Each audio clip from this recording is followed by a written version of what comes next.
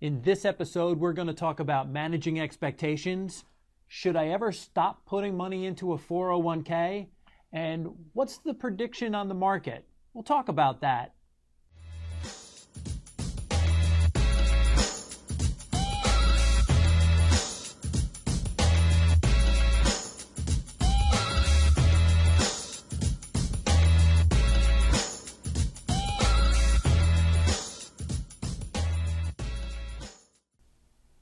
Welcome to the Mullooly Asset Show. I'm your host, Tom Mullooly. We get the questions that we cover in this episode, episode number 4. We get these questions from clients, from prospective clients, from people on the street. We even met a talking gorilla the other day. So ask your questions. You can find us on Twitter, on LinkedIn. You can email us at show@mullooly.net, but bring us your questions. So with that, let's get a roll on here, Case. What's question number 1? All right, so the first question we got came from a prospective new client. It was, how long does it usually take for a new client like me to start seeing results? This is actually a really good question. We get a lot of referrals from clients, and the clients will tell these new folks that call us, just talk to them, they've been doing great. And so that's kind of how our first conversation goes. Like, you don't know me, but I work with so-and-so, and they tell me that everything has been going great, and I'm not doing that well with my investments. Can you help me out? And so we'll walk them through our process, how we approach investments and how we manage portfolios for clients. But every once in a while, we'll get a phone call or an email from a new client, say 3 months into the process, and they'll say something like, well, I haven't seen anything happening yet, or not too much going on, or what's happening? And that's a signal to us that we need to re-engage with the client and talk to them about what our process is. And also remind them that when we started managing this account, we did outline in most cases that we're managing for some long-term goal out in the future. It could be putting money away for college, or it could be managing a retirement account. There's a lot of different things, but they're usually not events that are going to happen in 6 months or even 12 months. These are long-term goals that we're trying to help our clients with.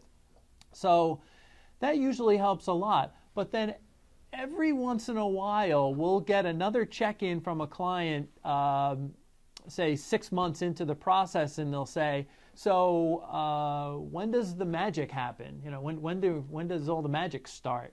Because they came to us with this feedback from other clients saying, oh yeah, everything's great.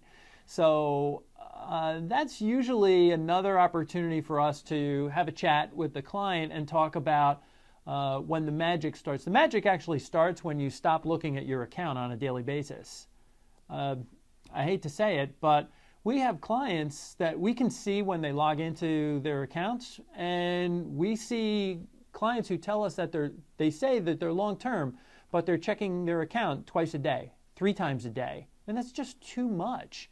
We don't do that many transactions to really generate the need to look that much. We even have clients who tell us that they're conservative and they're looking for income, but they check their account every single day. I really think that's micromanaging. I know employees wouldn't like to be micromanaged. It's really tough when you're looking at your investments on a daily basis, especially when they're supposed to be really long-term. When I was new in the business, I had a sales manager who had a really corny sense of humor. And he said that your investments are like a bar of soap. The more you touch it, the smaller it gets. So something to think about. So try not to look as much at your investments. So I know last night we were watching the presidential debates, and Donald Trump was on there, and he said that there's parts of the internet that he would like to close. honestly, he has my permission if he wants to turn off this part of the internet so clients can stop checking their accounts so much. I'd be okay with that.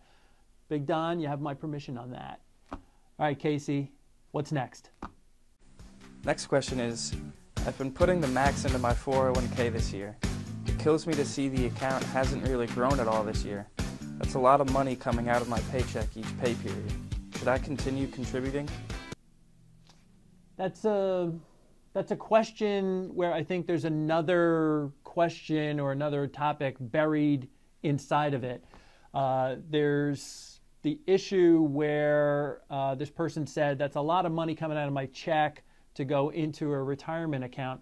We happen to know that this person's in their 30s. Look, when you're in your 30s, it's important to put money away for retirement. That's really important, but don't overdo it. We've seen way too many times where folks will put money in, they'll be socking money into their retirement account, and then 2 years later, they have to take a loan out because they have to pay off a boat loan, or they've got credit card bills, or they're taking the money out to put a down payment down on a house. So look, in your 20s and through your 30s, you got a lot of expenses.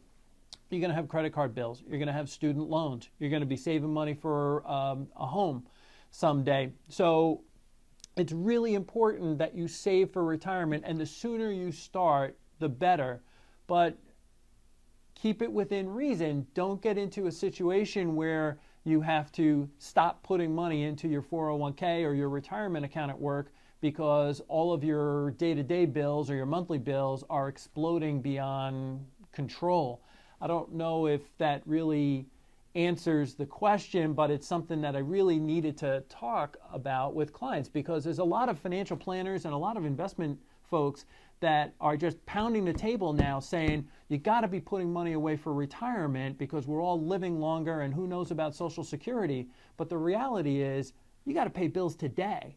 You got to put money away for a down payment on a house. Maybe you have a car payment. Maybe you don't have that safety net that we talked about back in episode 3. These are things that you have to address before you can put money away for retirement. So we got to keep this all in perspective, right, big guy? Casey's nodding his head. You can't see him. He's off camera, though. All right, Casey, what's next? Next up, we got someone who wants to know what your outlook is for the market. 2015 has been pretty flat. So the market has been pretty flat. In fact, the market in 2015 has been waiting for the Fed to finally start raising rates. It's so funny that we're, I think, about a half hour away from the Fed announcement. We're taping this in mid-December. But the year began with the S&P 500 hanging around 2050, around 2050. And Casey, go over to the machine right now and tell us where the S&P is.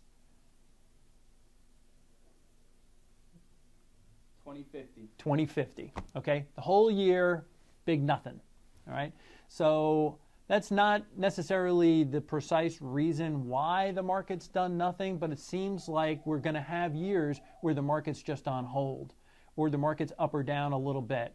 The one thing that I want to address, though, is that Mullooly Asset is not in the prediction business. Over the next couple of weeks, there's going to be a lot of new published articles and a lot of new stuff coming out online about what the predictions, what the experts say will happen in 2016. We're not in that business. So in my opinion, the role of your investment advisor, twofold, really important. First one is make sure that your investments are in line with your goals. So like the prior question, the person was asking about, hey, I'm investing for the long term for money that's supposed to last for 30 or 40 years, but we haven't made any money this year. Well, let's take this on a long-term perspective, all right? So we have to really be careful about not getting caught up in the day-to-day news and the day-to-day fluctuations in the market. 5% drops in the market can happen without any kind of news or any kind of event. Things happen all the time. So we've got to make sure that your investments are aligned with your long-term goals. We also know that your situation can change over time. People move, They get new jobs, they get laid off, they get married, they have kids, things happen. They get sick, they get disabled, things happen all the time. So part 1A of our obligation is to make sure that as your situation changes, we want to make sure that the investments continue to stay in line with what your long-term goals are. So the second job, which I think is a really most important job for investment advisors, is to stop their clients from making serious mistakes. And I'll give you a great example. Market pulls back 4, 5, 6%. Client loses patience and says, forget it, I'm out. I don't like the way the economy is going. I don't like the president. I don't like Congress. I don't like the new tax law. I don't know, whatever. So they come up with the goofiest reasons why they want to get out of the market. What they're saying is, I hate looking at this day to day, and I'm getting really impatient, and I just want something that's going to make me sleep at night. That's coming back to managing expectations. So again, the two main roles of your investment advisor are to make sure your investments are in line with your goals and stay in line with your goals. And the second thing is to stop you from making a serious mistake.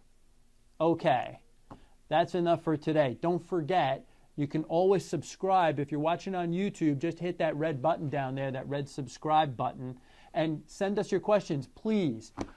Twitter at Mullooly Asset, email show@mullooly.net. You can always pick up the phone and just call us too. That's all we've got for today. We'll see you next on Cinco, episode 5, the Big Cinco.